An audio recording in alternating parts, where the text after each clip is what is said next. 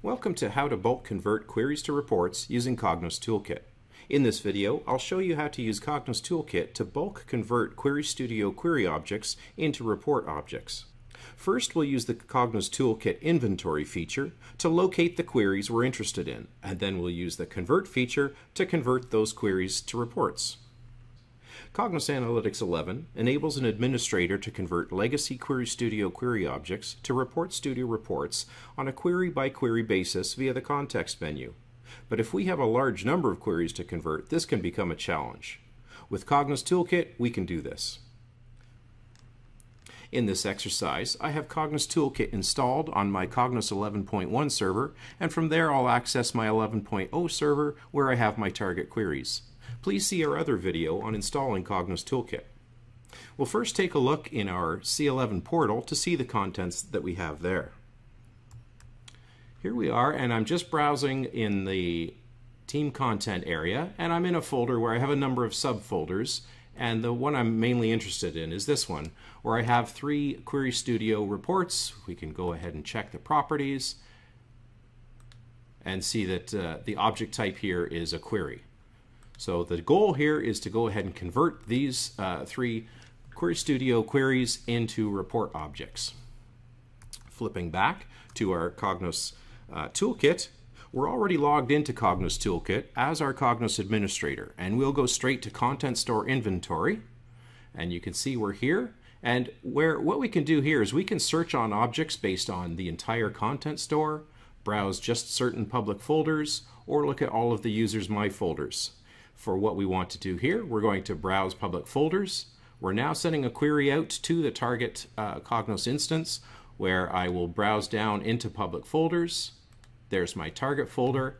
And what I want to do, say that I don't know where all of my queries are, and I'm just doing a search. What we can then do, we can see that Cognos Toolkit allows us to search on a large number of object types. We're interested in queries, but we can also search on reports. Based on the object type that we're searching for, we have all of these search attributes that we can specify, that we can use for other purposes. What we're interested in today, though, is queries. And you can see, so I select queries, and the search attributes change as appropriate. I'm just going to take the defaults there. I'm just trying to locate the queries so that I can convert those to reports. I've selected that.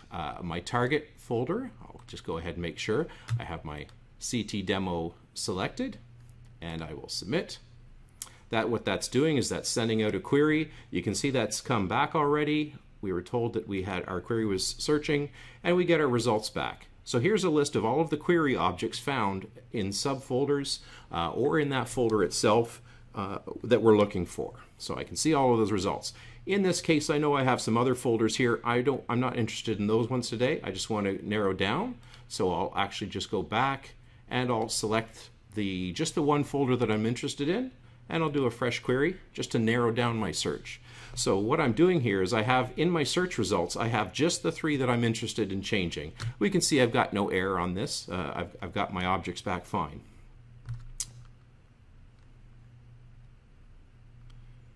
So now that we have identified the queries we're interested in, we can move on to the conversion.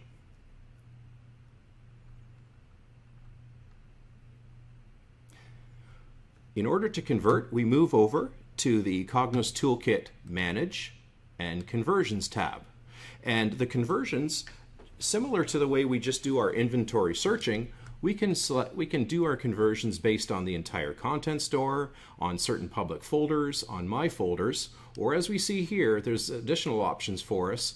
We can also take the results of the inventory query that we've done, that cached results, and have that as our input.